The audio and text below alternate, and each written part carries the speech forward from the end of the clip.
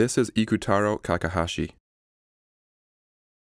This image is taken from the front cover of his book, titled, I Believe in Music, written in 2002 in conjunction with the 30th anniversary of the company he founded, the Roland Corporation.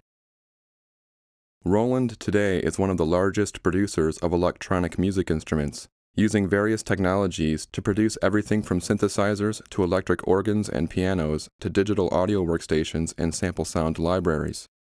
Kakahashi founded Roland in 1972 in Osaka, Japan, following a series of successful business endeavors in consumer electronics that began in the 1950s with Kakahashi, as a young man, repairing watches and clocks.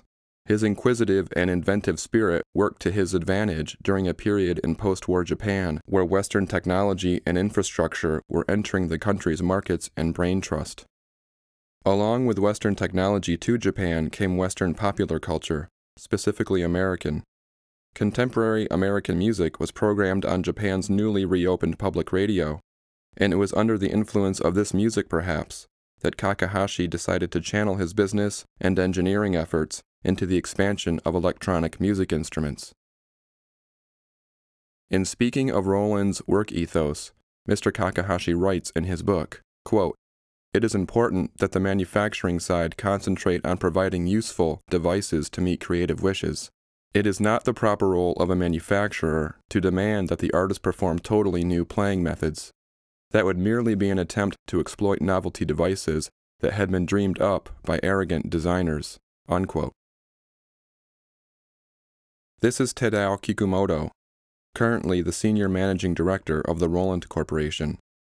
During Roland's beginning years, he was a product engineer and in the early 1980s set out to work on a new bass instrument, one that could potentially offer an acceptable alternative to the widely popular electric bass, which was itself a semi-new instrument, having been invented in 1951 by Leo Fender for the Fender Musical Instruments Corporation.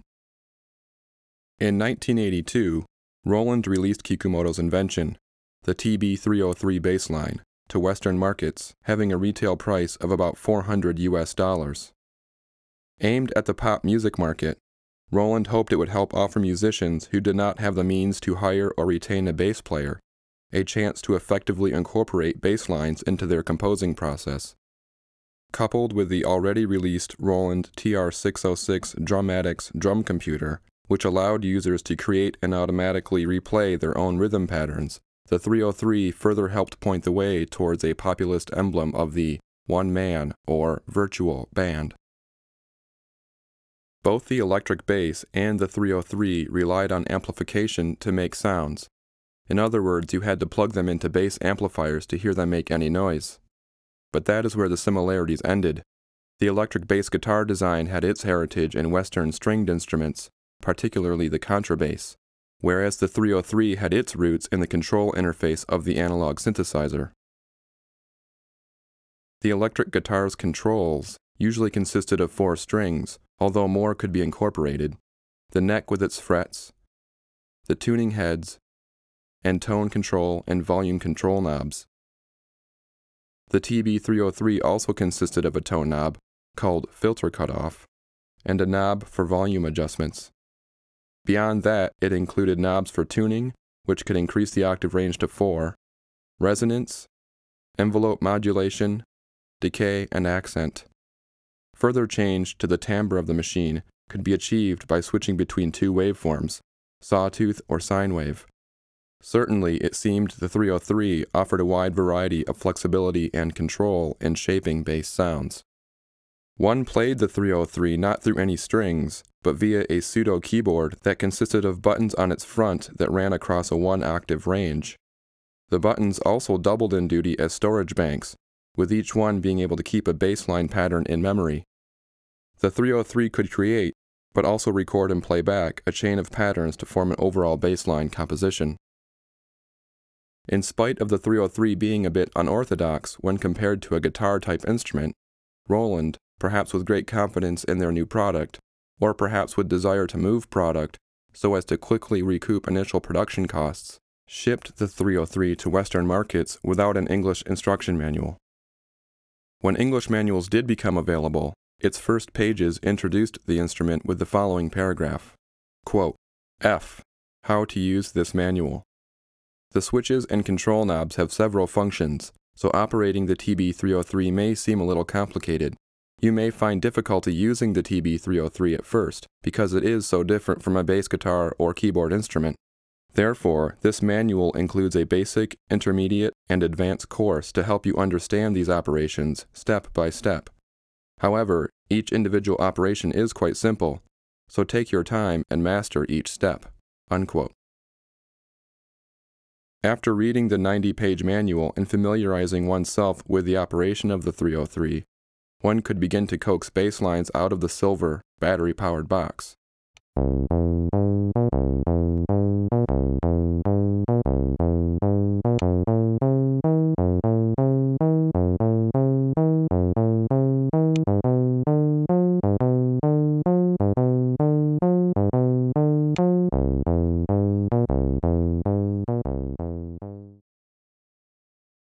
This is Craig Johnson, who lives in Southern California. In 1982, Craig purchased a TB303. In correspondence recently written to this author, he goes on to state, quote, "I'm a songwriter #1, and my initial intention was to make demos and ultimately do so from my own privately built studio. As you already know, a bass is a key ingredient to most ensembles, and I knew I needed that ingredient for my demos. Seeing as how I'm a guitar player, I felt it would be a fairly simple transition to an electric bass and was considering buying one. But when the 303 came out, I went in that direction because I felt I wouldn't need to invest the practice time. I loved the flexibility of the 303 and thought that I could make it sound somewhat human, but with that comes a higher learning curve and more creative capabilities, both of which equate to increased time. I probably invested not more than 24 hours total time into the 303. All in all, I didn't have the time to invest, and what demos I did, I reluctantly paid alternative studios to do." Unquote. In 1984, 2 years after Roland released the TB303 bassline, production of it stopped, with about 20,000 units being manufactured. That the 303 did not succeed in a 1984 music market is not to suggest that one couldn't get a decent electric bass type sound from the machine when programmed according to Roland's instruction manual. There were, for example, some early 80s UK recording acts who released pop tracks with 303 made bass lines using Roland's offered methods.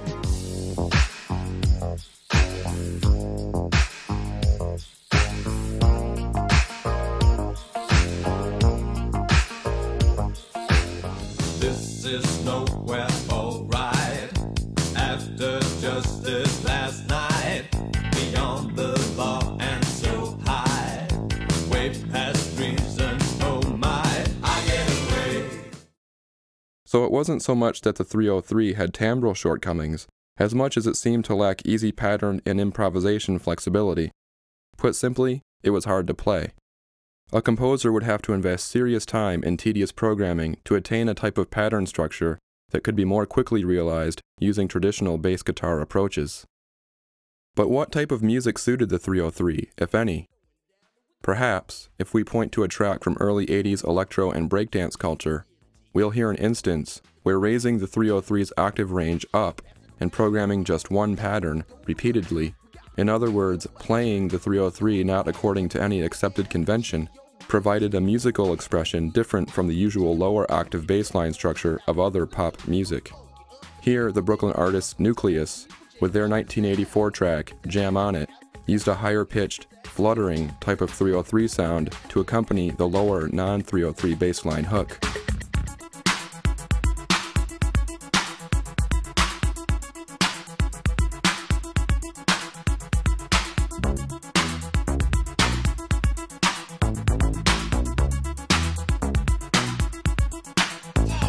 Jam on it. I said jam on it. I said jam on is the funky beat that takes control with the short, sharp booty that'll rock your soul. Jam on it. Jam on it. I said jam on it. Get out of your seat and jam to the beat, and don't you dare stop your early morning. Jam on it. Jam on it. Jam on it. Around the same time period, as TB303 units went for cheap through second-hand channels due to their scant popularity and success in most mainstream music, Other musicians experimenting with new sounds began using them. After breakdance music had peaked in the US, club culture continued use of the 303. Chicago musicians Earl Smith and Nathaniel Jones, who recorded under the moniker Future, took to tweaking more than just the pitch knob on the box. By manipulating all 6 knobs on the front of the 303, they drove it farther away from traditional bassline sounds and into a squelching, alien territory. This sound ultimately grew into what is known today as acid house.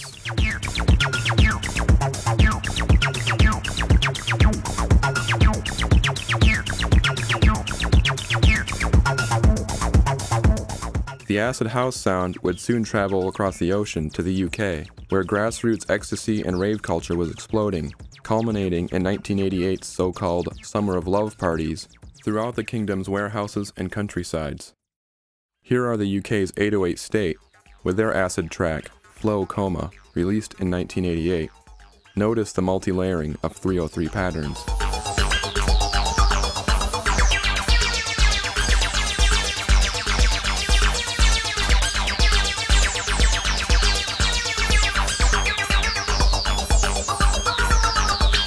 Other artists who rose to prominence during the UK's rave movement would lift the music's trademark 303 sound out of the underground and into the pop charts.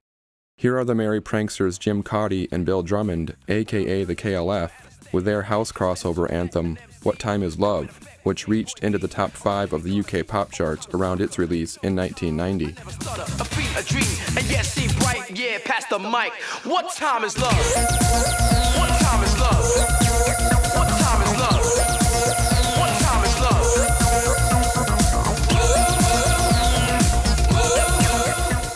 Slowly but surely, these new, so-called basslines, created by 303 knob twiddling, emerged to become staple ingredients in both pop and alternative/experimental music, equally in the US and abroad. By the early 1990s, electronic music was well underway in its multiplying and hybridizing of forms, producing vast numbers of new music genres and subgenres. The pace of experimentation, especially aided by cheap little boxes like the 303, was matched only by a rigor to sort the sonic experiments into digestible categories. Minimal techno,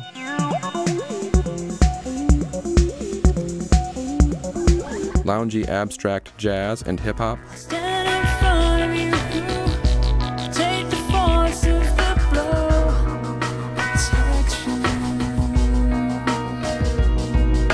intelligent dance music, or IDM for short,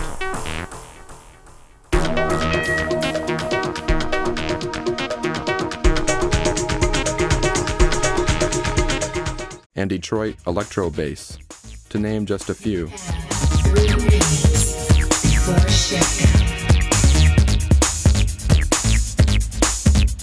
At times, all used the TB303 sound as a fundamental bassline ingredient. Noticing an increase in the incorporation of the 303 sound in popular music of all types, Roland, in order perhaps to exploit the growing hip factor of the box, released a sort of updated version of it in 1996, named the MC303 Groove Box. This machine, slightly larger than the original 303 and packed with all sorts of capabilities particularly suited for contemporary dance music, was a hit on the market, selling 50,000 units in less than 2 years. The Groove Box was quite popular among producers who had never had access to an original TB303 and who didn't mind Roland's decision to use TB303 samples instead of its actual original circuitry as the sound engine for the MC303. Purists scoffed at the new machine, preferring the retro analog superiority of the 1984 version 303. Indeed, the sort of cult appeal of the 303 grew steadily from the late 1980s onwards, to the extent that the discontinued machine's value eventually increased beyond the point of affordability for many of the bedroom studio musicians who helped to mythologize it in the first place. The 303's fetishization reached great proportions through 1997 and into 1998, during a time when the UK's Prodigy, whose abrasive and distorted 303-laden album The Fad of the Land, on Madonna's recording label Maverick, reached #1 both in the US and the UK pop charts upon release. Smack my bitch up.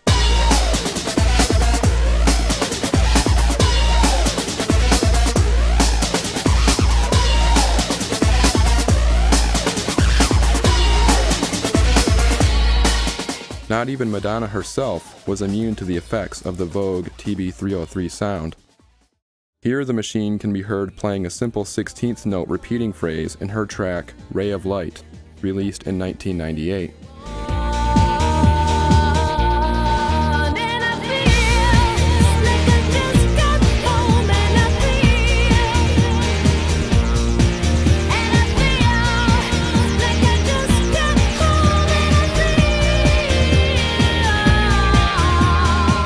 Also released in the years 1997 and 98, in addition to a growing number of 303 tracks, was computer software, which sought to emulate the Roland machine at a more affordable price. The product Rebirth, released by Sweden's Propellerhead Software, used algorithms modeled after the physical circuitry of the 303 in order to mimic its distinct sound.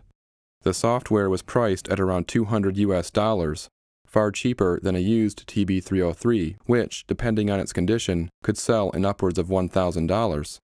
It is interesting to note that in addition to recreating the sound of the 303 digitally, the engineers who programmed Rebirth also sought to emulate the control surface of the machine, on screen.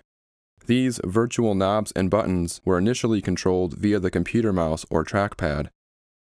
Some would contend that this made for somewhat cumbersome interaction with the software on the part of the user, with the result that music component manufacturers developed all-purpose fader boxes with physical buttons and knobs to control programs like Rebirth. So today, we have computer software consisting of representations of a three-dimensional interface on a two-dimensional screen being controlled by third-party hardware so as to emulate the sound of a machine built 20 years ago, which was itself built to emulate the sound of a machine built 30 years before it. That the rich history of the 303 and the ways it spawned further cultural and technological experimentation would have occurred at all had Roland's so-called arrogant designers succeeded in producing a viable bassline instrument circa 1984 remains to be seen. Finally, perusing Roland's promotional literature, in particular the section about the history of their instruments, the following passage is found. Quote, 1980-1981, TR-808 programmable rhythm machine, TB-303 bassline. A groundbreaking rhythm machine that used microcomputer chips which allowed the user to program a song's rhythm patterns.